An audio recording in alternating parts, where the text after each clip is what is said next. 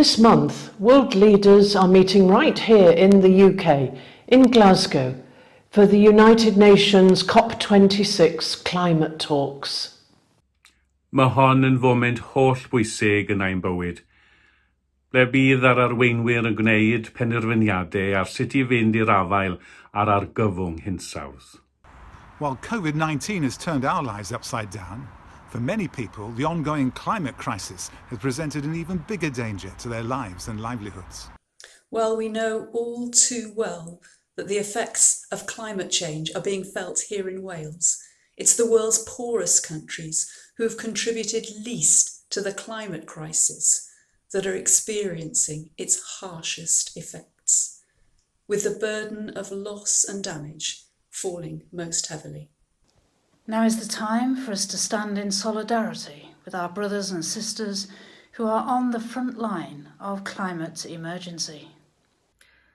Dyna pam ein bod ni, arweinwyr eglwysig o wahanol draddodiadau yng Nghymru, yn galw ar arweinwyr y byd, yn cynnwys ein harweinwyr gwleidyddol ein hunain yng Nghymru, i wneud y cyfan sydd ei angen i sicrhau gweithredu trawsffurfiol ar yr hinsawdd yn COP26.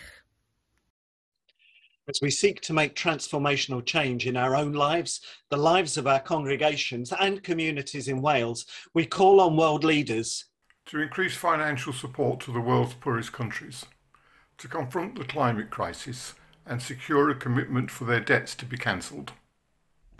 I wneud y cwbl y gellir i gadw cynnydd yn hymeredd y byd i 1.5 gradd centigrade ac atal cynnydd mewn ynni ffosil a buddsoddi mewn adferiad gwyrdd sy'n gadael neb ar ôl. Communities across Wales are joining in with us on this call for climate justice. Credwn fod gobaith ar gyfer ein dyfodol ar y ddaear, wrth i ni gymryd pob cyfle i garu ein cymydog a gofalu am greadigaeth Duw. Ac felly edrychwn ymlaen at y cyfle ddaw i ni yn COP26 i'n symud ymlaen i fyd mwy cyfiawn.